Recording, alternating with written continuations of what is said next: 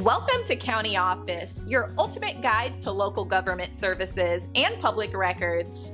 Let's get started.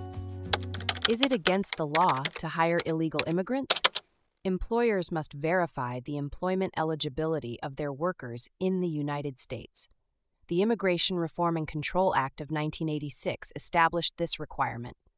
This law prohibits employers from knowingly hiring individuals who do not have the legal right to work in the country.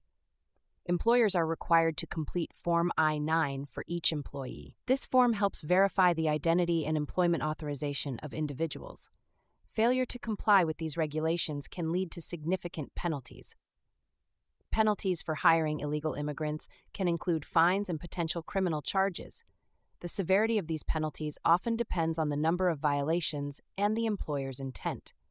Employers may face civil penalties for unintentional violations as well. Additionally, there are legal obligations for employers to report suspected illegal employment practices. The U.S. Citizenship and Immigration Services oversees these regulations and provides resources for compliance.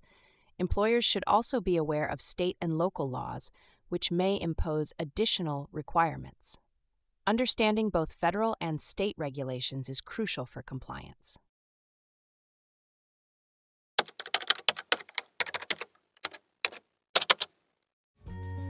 To learn more, check out these links, which you can click in the description below. And feel free to comment your questions. We're here to help. Thanks for tuning into our video. Please like and subscribe and leave a comment below. See you in the next video.